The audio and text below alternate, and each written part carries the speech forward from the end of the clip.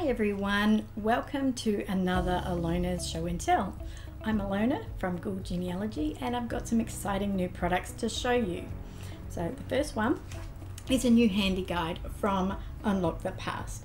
Australian and New Zealand wills and probate records written by Shauna Hicks, and she has compiled this is like an introductory guide on where and the type of information you can find in Australian wills and New Zealand, and also the where you can find them as well, because every state holds their own.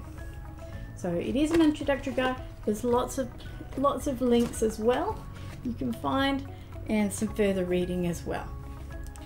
Now the second one is Tasmanian Convicts. So that's obviously, convicts is a big thing in Australia, and Tasmania obviously is where a lot went to. And the next one we have is New South Wales.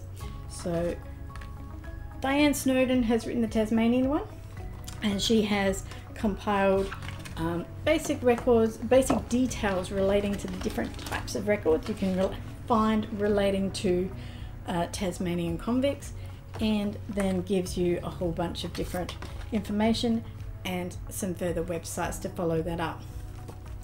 And the last one we have is New South Wales Convict Records of New South Wales, written by Christine Yates.